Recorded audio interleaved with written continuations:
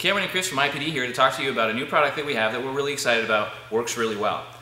Volvo front-wheel drive and all-wheel drive models have what's called a subframe on them. These cars have the engine and transmission longitudinally mounted, which basically means sideways, and all of that sits on a big cradle, big rectangular shaped cradle. And with that, you get some main bushings that attach that to the car.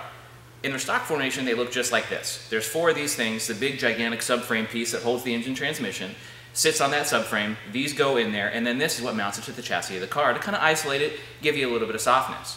Now these motors that Volvo uses in these cars, all the 5-cylinder and 6-cylinder, can have a tendency to be a little bit buzzy inherently. So being a luxury car brand, Volvo wanted to isolate that as much as possible. So that means that they wanted to keep it quiet in the cabin, no vibration in the cabin.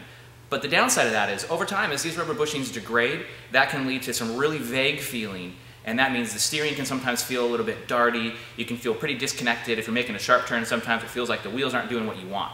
So the easy solution for us to come up with was an insert bushing.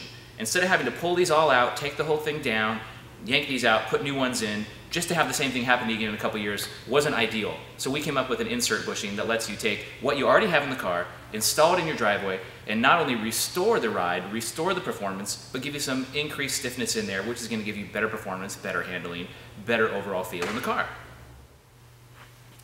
Like Cameron mentioned, Volvo left a lot of room on the table for improvement.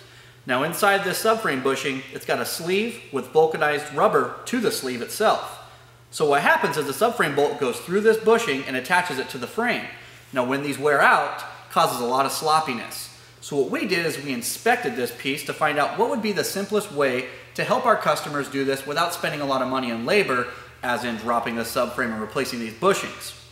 Each one of these subframe bushings come with a small void here around the actual insert or the sleeve that's here.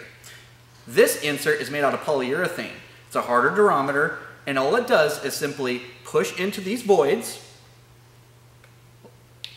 like so, renewing the hardness or actually replacing the stiffness of this bushing the way that it should be. Now it's going to give you a little bit more feedback inside the cabin of the vehicle, especially when braking. It's not going to allow the subframe to shift as much. So it's a great product, super easy for you to install on your own in the driveway, and it's very affordable to actually help restore some of that new car feel inside the car. So as Chris mentioned, this is a nice, easy upgrade. This is the kind of thing that we like to do at IPD. Something that increases the performance, is easy to install, and is going to let you enjoy your vehicle that much more. So if you have any questions on this, check out our website. We've got install video. We've got all the information you want. Or give us a call. We have our customer service staff waiting for your call.